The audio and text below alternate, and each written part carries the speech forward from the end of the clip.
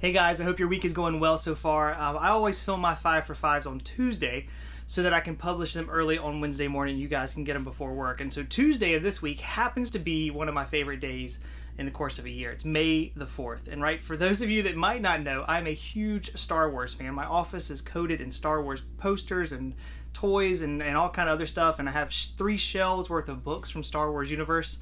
And guys, I can nerd out with the best of them when it comes to Star Wars trivia. So there's just something about the storytelling and the world that George Lucas created in Star Wars that just resonates really, really well with me and of course my family as well. And in the Star Wars universe, there's a power that connects everything, right? It's called the Force. Even if you're not a Star Wars person, you've still heard about the Force. In the books and in the movies, interactions with midichlorians, which are these microscopic organisms found in everything, and when they are in high enough concentration, they allow people to interact with the Force. In Star Wars, the Force gives its users the ability to move things with their minds, to influence the minds of weaker people or weaker species, even see the future.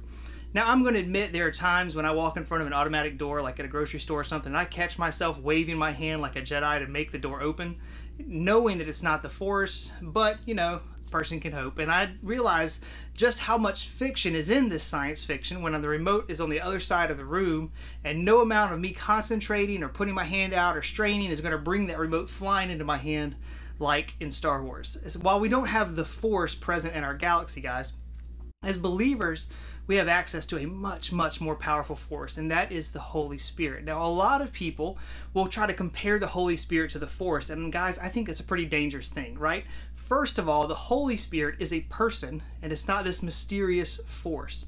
The Holy Spirit isn't just part of all creation either. In fact, the Holy Spirit was actually present at creation. Genesis 1:2 tells us that, and he was part of the creative process as well, just like God the Father and just like Jesus.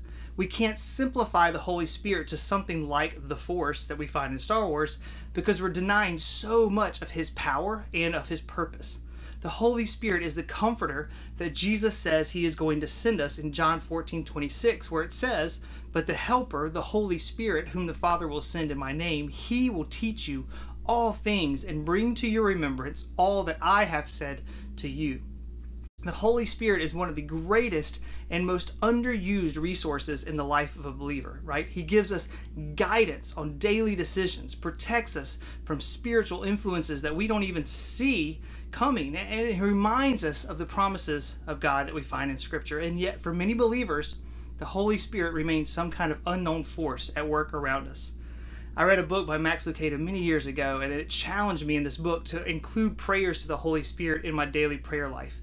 And guys, that was a powerful challenge. Don't treat him like he's some mysterious energy field out there. Get to know how he works in your life and learn to hear his voice clearly. Romans 15:13 encourages us with this. It says, "May the God of hope fill you with all joy and peace in believing, so that by the power of the Holy Spirit you may abound in hope." In the Star Wars universe, there is a greeting used so often, and most of you guys know it and have heard it. It says, "May the Force be with you." Now, as believers, we are promised the presence of the Holy Spirit.